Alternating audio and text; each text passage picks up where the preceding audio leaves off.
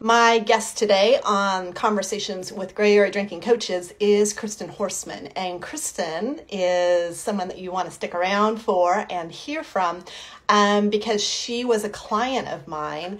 And then she is now also a master coach. She's gone through my coach training. She's a nutritionist. And you'll hear from two sides of the coin with her about being a client and then being a coach. So we're going to wait for Kristin to come on. Hang on, everybody. Thanks for joining.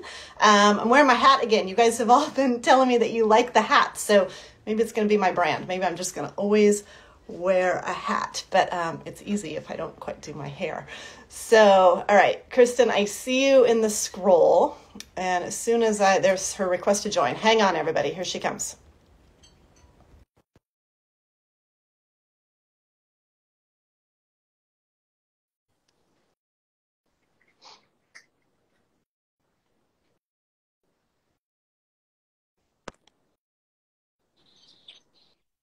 Hi, Kristin. Bye.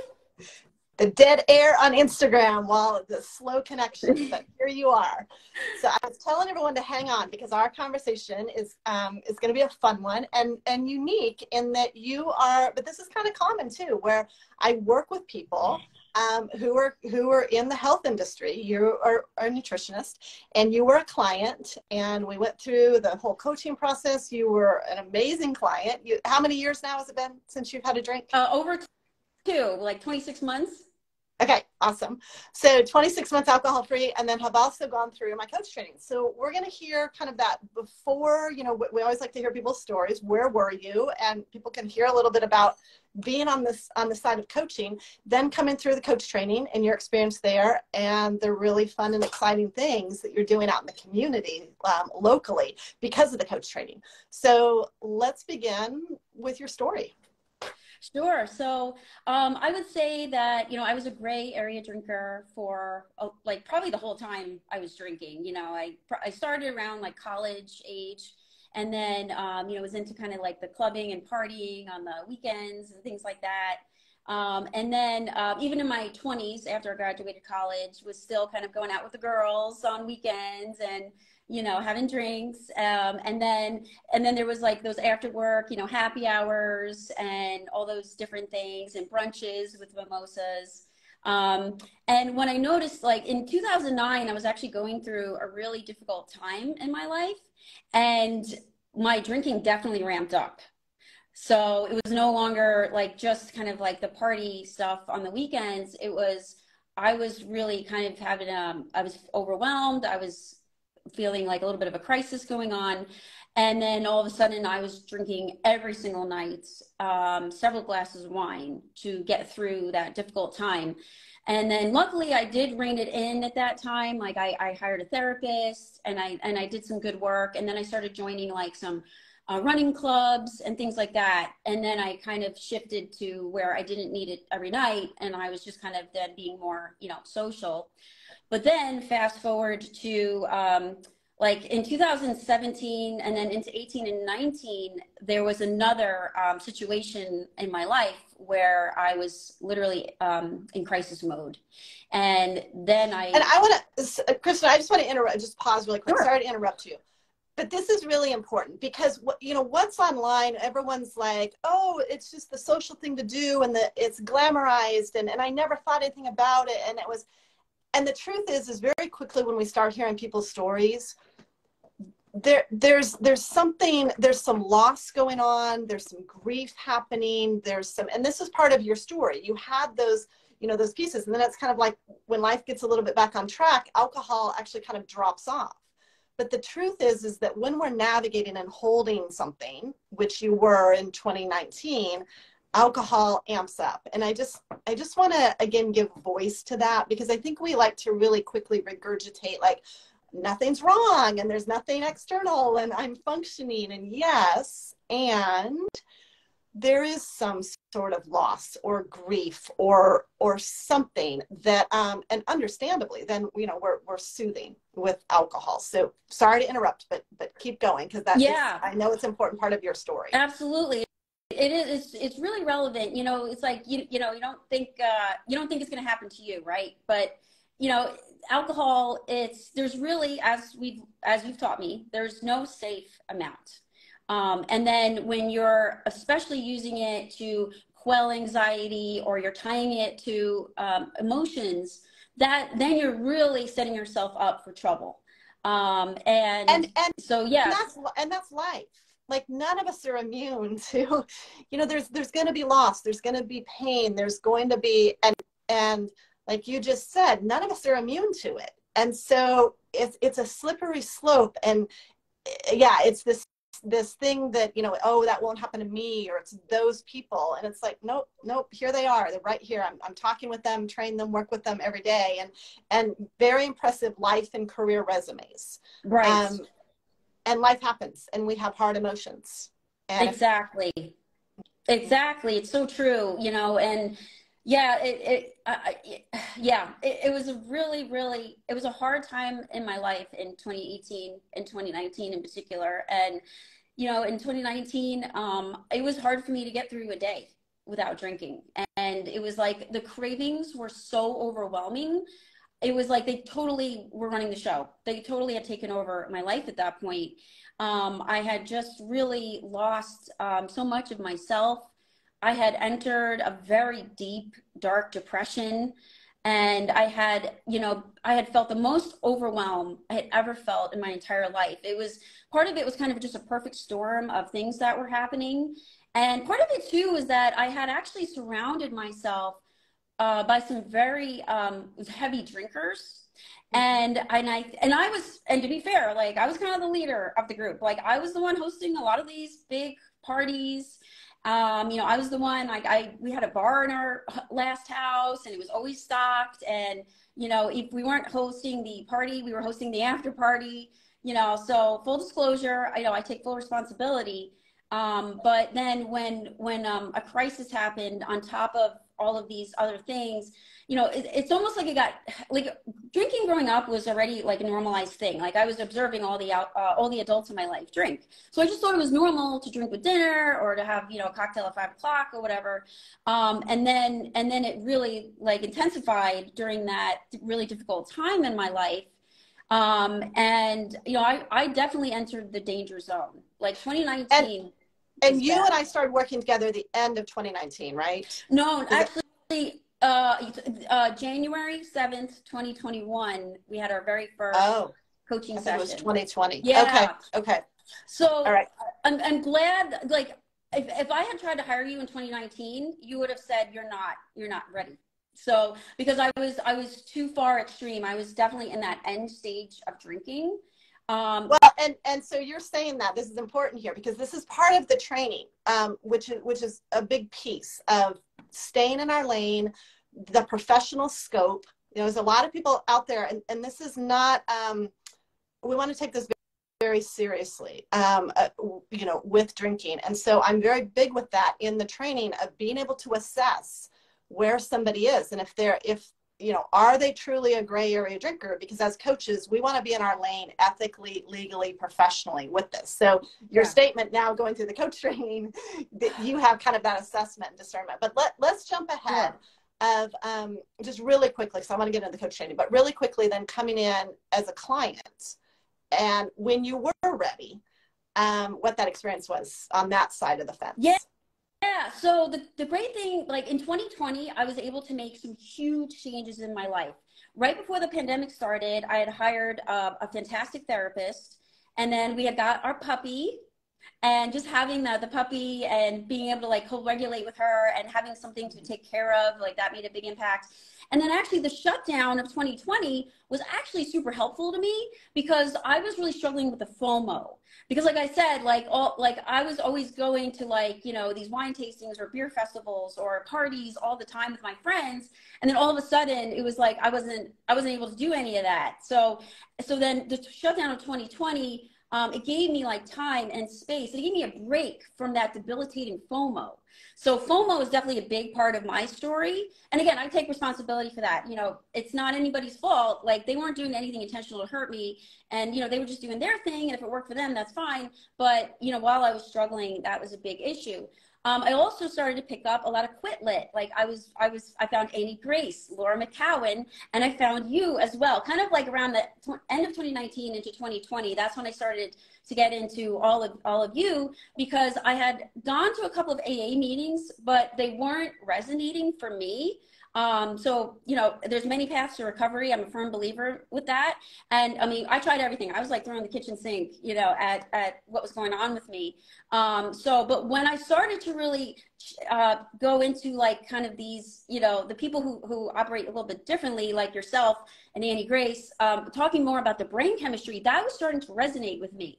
So during 2020, I finally was putting together days, weeks, and months again before a slip. And then I was just kind of like really spent all of 2020. I would say it was like, to me, it was like the year of letting go of things that were no longer serving me. Like I was literally like just peeling back different things. And it took a lot of strength and a lot of work. And I'm so grateful I did that. And then fast forward to, so January 1st of 2021, you know, I had gotten a little triggered over the holidays. So I was starting to go downhill again a little bit. And I was starting to I was like rationalizing using alcohol. I was like, oh, you know, I just accomplished all these months without drinking. Like, it's fine, you know? So, but then I started drinking, and then January 1st, I remember having alcohol during the day, and I kind of like, I got woozy. I kind of like wasn't with it. And then my husband found me and he's like, oh my God, like what is happening? Like, seriously, what is going on? And then I remember like when the alcohol started to wear off and I started to sober up, like it clicked. That was the day it clicked. And I said, I can't do this anymore. I'm done. I'm so done. I'm over this. I just, you know, I just want to like get past this, move forward in my life. You know, I'd always been like that overachiever, A-type personality, and like leading up to that, like I'd always accomplished whatever I set out to do, but this was the one thing I seemed like I couldn't accomplish. Like, why can't I overcome alcohol? And then the very next day, like I was just on the computer researching. I had revisited your TED Talk, and then when I was on your website and I read this line, and it was, Jolene guides clients through the missing physiological pieces that they need to reduce excessive alcohol consumption, anxiety, and cravings. And that sentence resonated to my core. And I said, okay, I need to book a discovery call. I saw that you had that available. And so within a couple of days, you and I had a discovery call. And then basically at the end of the discovery call, I knew I was going to start working with you. And on January 7th, we had our very first, that 90-minute intake. And I mean, my whole life changed. Like I don't, like, there's like a before now and an after. Like before. And you haven't drank since. No. And I have no desire. The cravings are gone. Alcohol like actually repulses me now, which is such like a wild turnaround. You know, like I like the term retired party girl. I'm very much the retired party girl. Like I was leading the charge lots of times. You know, encouraged. You know, always amped up to drink. And the fact that I actually despise it now and like grosses me out. Like what? Like this is amazing. Like I have my life back. And this is such a good place to come into coaching, where your story is, and why I want people to hear your story, because you had this experiential back and forth, drinking at times, you know, really excessive amounts, knowing that, you know, there's no question it was a problem how you were drinking, but then doing your own reading and having your own stop periods, and like you said, it was work. But then you were back on that merry-go-round again. And that's where this coaching is so beneficial. But it's a unique guiding process. It's not just kind of like, oh, choose your own adventure. Like where do you want to go this week? It's clients are coming in, and I say this in the training, they want the how. They want the tangible, like what are these nervous system resources? Like what is this? Like you read on the website, what are these missing pieces? So let's talk about that, being on that side of the fence as the client, what that was like for you. You haven't had a drink since, and then being on the side of, you know, going through the coach training. So what was different? You'd done therapy, you read books, you knew, as many people do, but what then did, when you came into coaching, really started to click and was different for you? Yeah. I think, you know, like one thing that I remember from our very first conversation, when you said that I was like a very typical client coming in, I was like, oh my gosh, like it really took a weight off me because, you know, there was so much shame, and I felt like kind of like a, not a, like a freak, or like, oh, I was different, or I was broken, or I was damaged, and you know what's like, I just wanted to hide. And the fact they're like, no, like you are literally my exact like typical client that I get all the time, I didn't feel so alone. And that really, like, that was a game changer for me. And then talking about, and I knew I was ready to make changes when I started working with you, but to be fair, the forever question definitely was overwhelming. And I like that you addressed that very quickly. I think we started talking about it even in our very first coaching session, how, you know, the forever question. And you kind of like, you really took a lot of that burden off too, because, you know, so you encouraged me to sign up for the 90 days, which I wholeheartedly like agreed. Like I felt like 90 days of having the accountability with you and kind of having you guide me was appropriate for my situation. And, you know, and then you were kind of like, you know what, just write out the 90 days right now. Like, you've got me. You have me for the next 90 days. Like basically, you know, walking alongside me. And I was like, okay, I can totally do 90 days. Like, that's no problem. And then when we did start to talk about the forever question, you gave me some resources and some podcasts to listen to. And it just like, again, I was like, oh my gosh, okay. Like, it just made me feel so confident that I could do it. And it really didn't take long. I'm pretty sure within the first couple of weeks, like I knew that it was not just going to be the 90 days. I knew it was going to be forever. And then, yeah, like I love the daily accountability, because every single day I had to think about myself. How was I going to address things going on in my daily life? You know, if I was feeling anxious or fatigued or overwhelmed, you know, you were giving me resources, and then I could try them out when a situation came up, and then, you know, to get through the craving. And then it just really, it didn't take long for really the cravings to go away. And to be fair, I think it was great that I did have that additional support from a therapist, because I was still processing some really heavy things in my life. And then I was learning DBT skills, and then I was in like a women's processing group. So I just think like I love that I had a team around me. And then, but just being able to talk to you once a week, you know, you held space for me, and you just, you know, you always made me feel like I wasn't alone. Like, I would maybe say things that I had done with my drinking, and you were like, oh yeah, I did that. And I was like, oh, she did that? Like, look where she is now. And she, you know, drank like similarly to like how I did. So again, it's just making me realize that, you know, not only was I not alone, but it was something like, I can overcome this. Like, look how far Jolene's come. Yeah. And you grabbed on to the missing pieces. You know, I've worked with many, many clients, but you grabbed on like a bulldog and ran with it. What were some of your favorite nervous system pieces that you didn't know before you came into the coaching? I would say right off the bat, guided imagery. Guided imagery is one of my absolute favorite tools that you've taught me. And so what I do, I have like this routine, and once you told me about it, I don't think I've really missed a night. So I sleep on my side, so I put one earbud in. So I want to stop really quick right there. I want to interrupt you again and pause. When you say you haven't missed a night, and this has been 2+ years, this is because there's this whole, you know, high achieving, performing, functioning, professional women. Like, that's the marketing, right? So we know how to perform. We know how to achieve. We know how to check boxes. But as you know, when we enter this coaching, my mantra, you know, I'm a broken record saying, this is not about checking boxes. This is not about doing something just to do something. This is about, when you do it, do you get an effect? Because when we drink, we get an effect. So you got such an effect, and there's data on this, y'all. There's data that's, guided imagery is not meditation, and guided imagery works on the limbic brain. And there's very specific guided imagery that I share with clients, that I teach my coaches. And knowing this data, and I said to Kristin, give it a try. I'm curious over this next week before we talk again. And what she just said here is, I'm still doing it.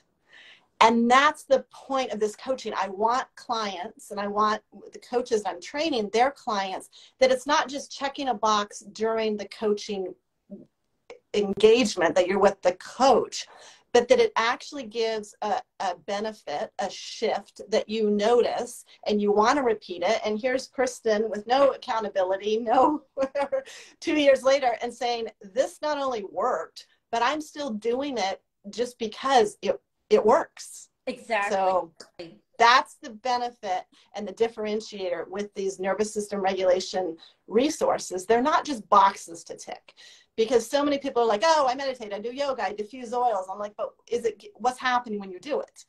And you got a real positive benefit from this specific guided imagery where it works in the limbic brain, which is really, really cool. Yeah.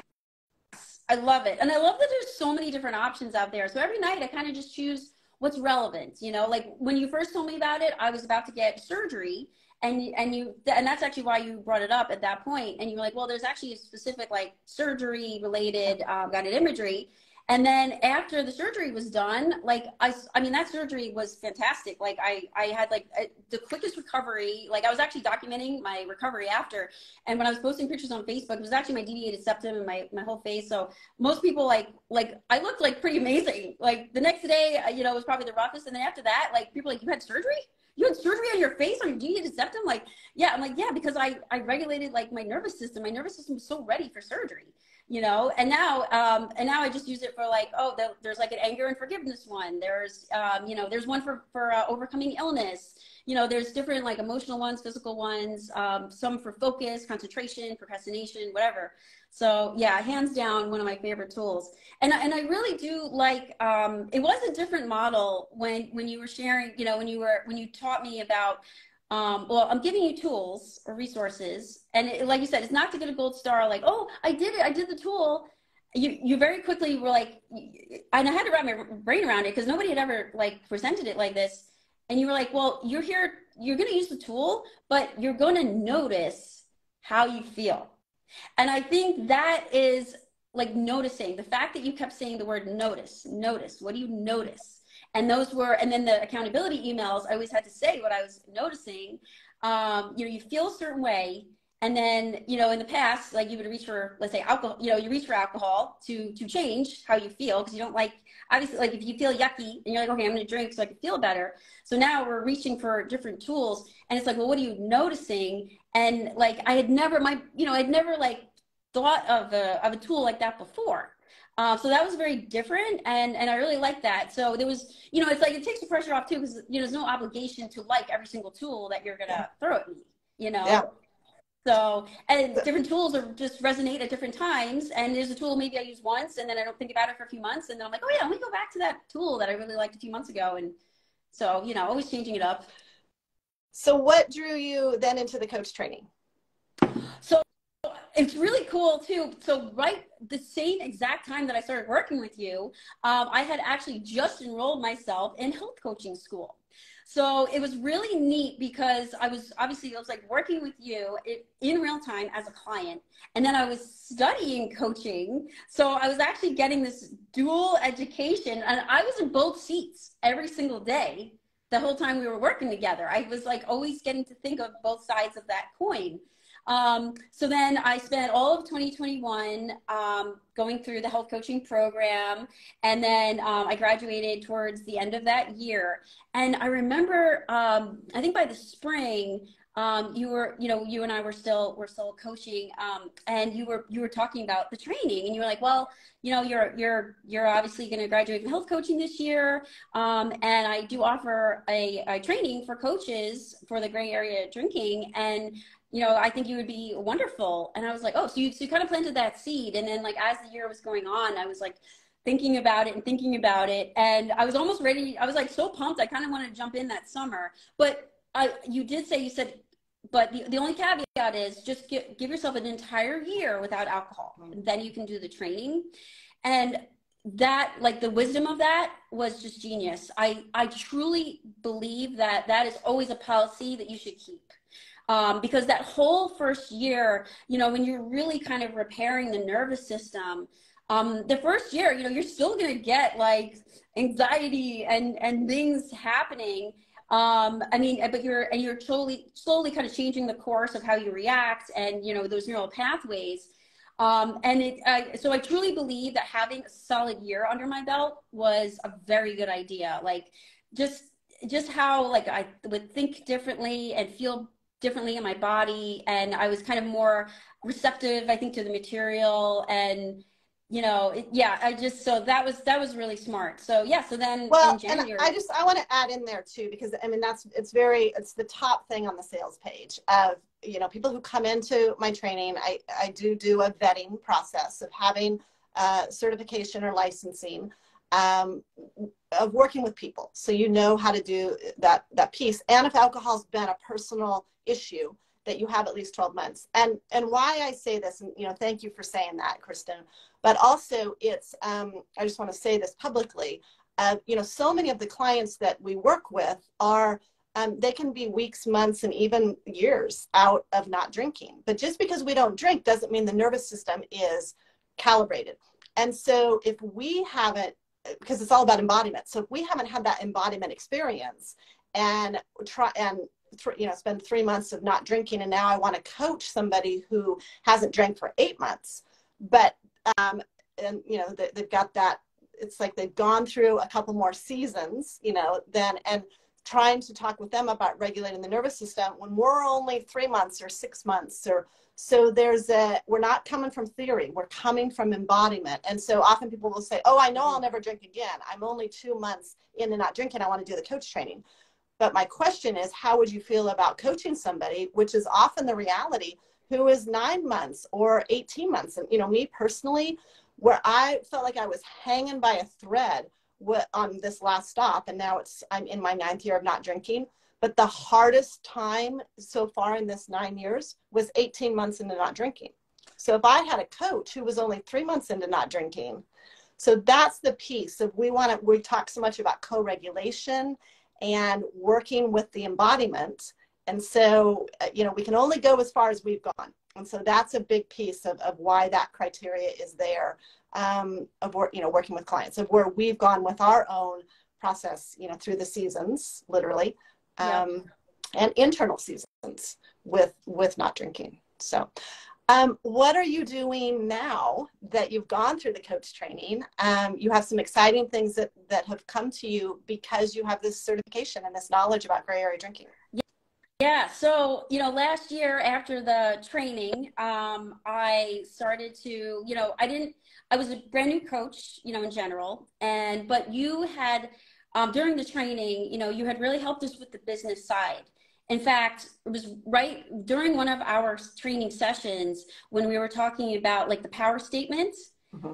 That was one of the most, I think, impactful sessions of the whole training for me personally, because as we were actually talking in the Zoom class, like without, like, it was like I had this beautiful verbiage that just like flowed out of me. And I was like, wow, like it was like lightning struck my brain as we were talking.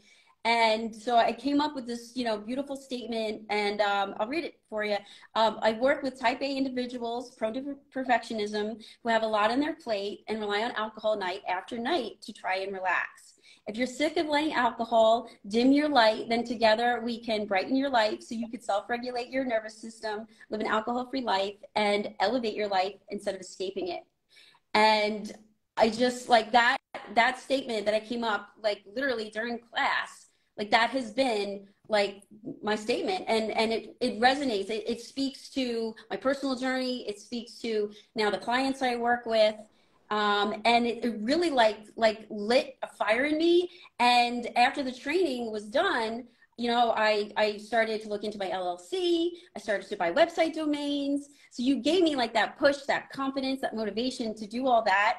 And then, and then over the summer of last year, like I was putting out feelers with people, was kind of just doing some word of mouth to start working with clients. And very quickly, people started signing up. And then a few months later after that, I had my website. up and running. And, you know, I just continue to work with clients. I love the one-on-one coaching, you know, the model that, you know, you and I did when I was a client. That is something I've been really enjoying continuing doing. You know, it's like, it's my wheelhouse. Like, I feel like because I was in the client's shoes and in the coaching shoes, like I can kind of do that one-on-one coaching like in my sleep at this point. So yeah, and that's the method. That's the Nourish method that everyone gets. Exactly. You have an exciting thing going on in Phoenix. Share that. Yeah, so I've been a part of the Junior League of Phoenix for the last couple of years. And it's really exciting because one of the women approached me and said, you know, we do workshops for members, because part of the Junior League, it's to promote volunteering in the community. It's also to develop the potential of women. So as a Junior League member, you get the benefit of like having these workshops available where we learn, you know, skills like maybe building your resume or building your LinkedIn profile or some budgeting. Like those are just some examples. This year, they want me to do a whole gray area drinking workshop for the members. And I am stoked. Just like, it was such an honor to be asked. And, you know, my wheels started turning immediately. And, you know, I'm just going to be sharing, you know, my story and how I navigate being a non-drinker in an alcohol-centric world. I mean, you know, and I'm going to talk about the brain, and then everybody who, you know, who's in the training is going to learn some real live tools that they could start using immediately. And, you know, whether you drink or not, you know, everybody experiences some anxiety, you know, at one point in their life. So it's like, who can't use like a tool that's, you know, free, easy, simple, you know, to use in their life, no matter really where you are, like kind of on the spectrum. So, yeah. And again, you were asked because you've gone through this training and now have this certified expertise to speak directly on this topic. Exactly. Yeah. What have we left out? What do you feel is relevant that we didn't touch on today? So yeah, like going back to the training, I would say like a huge benefit that I absolutely loved that you did this, and I actually return to it quite often. You had some clients agree to recording some intro discovery calls and an intake call and even some follow-up calls. So we get to literally hear you in action talking to real clients. Like, this is not a drill. These were real clients who, you know, were gray area drinkers and hired you to help them stop and regulate their nervous system. And the fact that you include that in the training, I can't tell you, like, I have listened to them multiple times.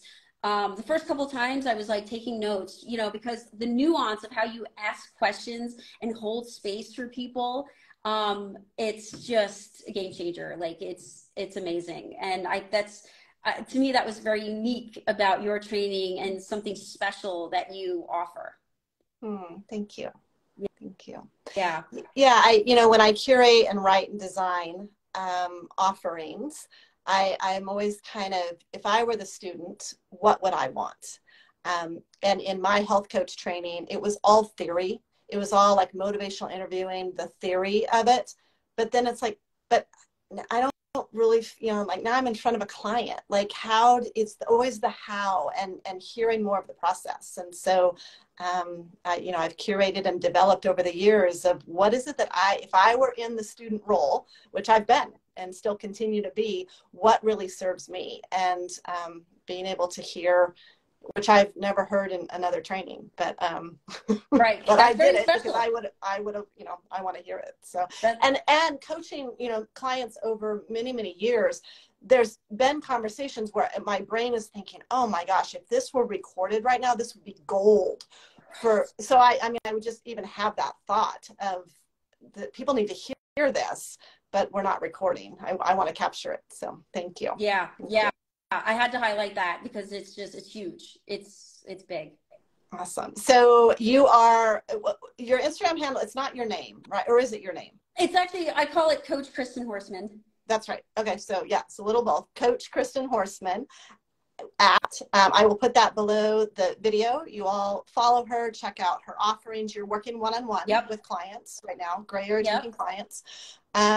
So any last just wrap up thoughts that you want to let people know about? Let's see. Yeah.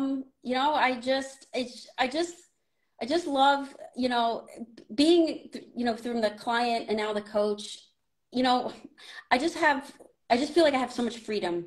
Like I can be around alcohol and, you know, it doesn't faze me at all. There's no cravings, there's no desire. When I'm going through a difficult time, you know, because life's still going to come at you. But the fact that, you know, when I have gone through, experienced difficult times in these last 2 years, the neural pathways have been rerouted so effectively that, you know, I'm turning to things like, I'm still using guided imagery. You know, I go out and maybe go for a walk. You know, I keep like an acupressure ring in my purse. You know, like, oh, that's another thing you grabbed onto. Yeah, I love. Yeah. Always keep one in my purse because you never know when you're on the go. I've got a bowl of them there, but they're downstairs. I love those. I remember that was, and it's funny because it's like, as things come across when they're kind of, you know, my monthly it's like the flavor of the month. When we were working together, that was one of the things. That's so funny. Yeah. And you know, it's so funny. Another thing too, I reference a lot, like I don't have to follow a day count. You know, like in the beginning, I would say like the first 90 days of working with you, like getting to 30, 60, and 90, like those were huge milestones. Oh, and you also taught me how to celebrate those milestones to kind of like anchor in all that positive and good work. So that's another tidbit I'll throw out.